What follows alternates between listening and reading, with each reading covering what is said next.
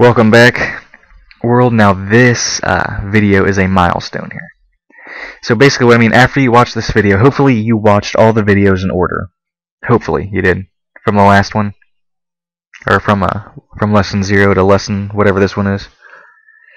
And basically after you watch this video here and you understand what's going on here, you can, I don't want to say this, I don't know how. Basically, you can kind of skip videos here after this. You can basically kind of skip to whatever lesson or series of lessons you want here after this. Or you can just, you can just skip the library lessons here because not everything is going to be building off the last here. Now, I do expect that, when I make these videos here, I'm going to assume that you have watched all the videos in order here, but if you're more of an experienced programmer now, or if you have watched all the videos here, you can kind of consider yourself a more experienced programmer here if you've been able to follow along and you understand what's going on.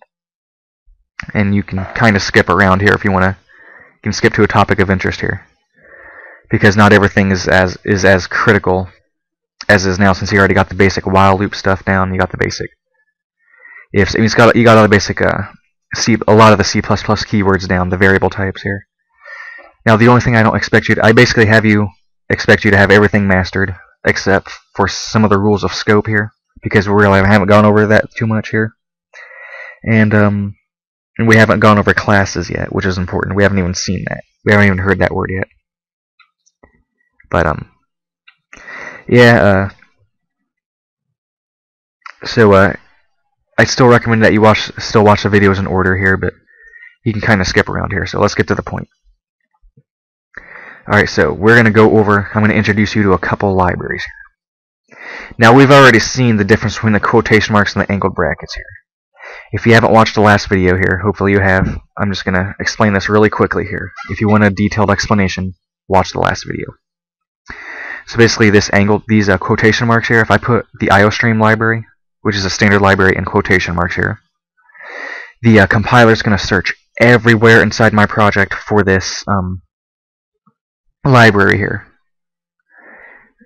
and then it'll take longer to find this library here. Okay. Now, if I put angled brackets around here, it's only going to search the location where all the standard libraries are found. It's only going to search basically in here to where all the standard libraries are found. And that's it. Now, these folders here that we kind of seen that's been hanging there are actually fake folders. If we actually open up our project here, we probably won't find these here, but they're here just to keep things more organized.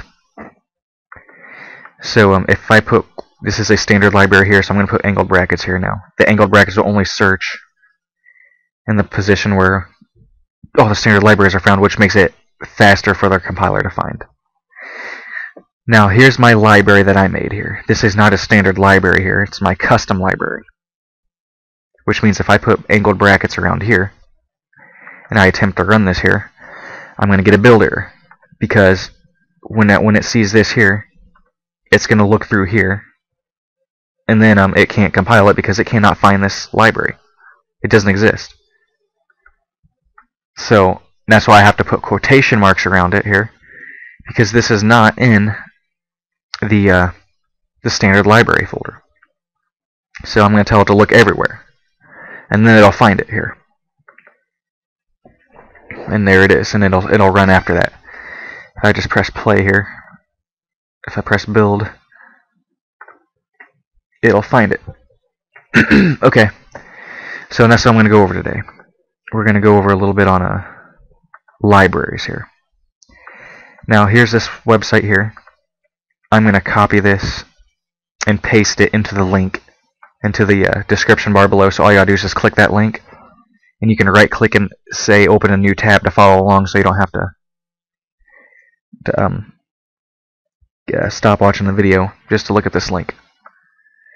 But okay, so basically this website has a couple different languages here. There's C++, there's some ancient languages, COBOL, Fortran. But we're just going to stay focused here and look at the C++ library here. And basically what I want to go over is the I'm going to close this here. Basically I want to look at the C++ library header files here. So I'm going to open this little book here. Basically, this just shows you all the standard libraries here. There's ctime that we've used. Where's that? That's right here. And there's the IOStream that we've used here. And it's right here, and you can kind of open these up too. There's the IOStream here, there's iStream, there's all these standard libraries here. Now if I open this one up here, we will see these functions here. Basically, we've been using the cout and cin here, and you can kind of click on them to see examples. Sometimes. But basically it just tells you what it does. And you can kind of look up your own libraries here. There's all these libraries here. I won't be able to go over all of them in these videos here, but I'm going to try to go over a couple things in a couple libraries here. And then you can kind of do your own research and look at all these libraries here. Now there's also non-standard libraries here.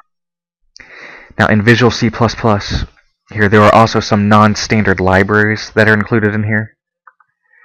But all the compilers should have the standard libraries here. So if you're using dev C++ or code blocks here, they should have all the standard libraries here. But you can make your own libraries here by making a header file. You can download libraries here. So if you wanted to download some game development software here, you would download certain things and you'd include that into something here. You would type in whatever code's here. Maybe I don't know, dark GDK dot whatever dot h, and then you can use all that pre-written code here. And that's what these. In the next video here, I'm going to go over the next couple videos here. I'm going to go over a couple libraries here, over a couple things here, just to take a break from functions here. But I'll try to use a couple functions just to keep it refreshed here, and we'll go. But that's just I just wanted to let you know that there's many different libraries here. And you can download a couple of them or whatever. The standard ones should be here. These are just the standard libraries here. And you can kind of figure out what's in there. So that's basically it on these libraries here. I'm going to go over more of them. I'm actually going to go over a couple libraries here before we go over classes here. But you can skip to the classes video if you want to, but I'm going to be using a couple of things in the libraries I'm about to show you here in future tutorials though. So if you see some new syntax here and it's not quite explained too well, you can assume it came from one of the libraries here. So that's what these libraries are. So these libraries are just basically a toolbox. If I want to print something to the screen, I'm going to have to grab a tool out of this toolbox here, such as the cout statement. Now, if I want to do something with the time here, if I want to make a clock or make a countdown, or I want to see how long it takes to execute a function here, I'm going to use the stuff out of the side of the ctime library here. So you can, if you want to go over to the ctime, I don't know what lesson number it'll be, but basically if you see a library here, regardless of what the lesson is, you can just jump to that video. So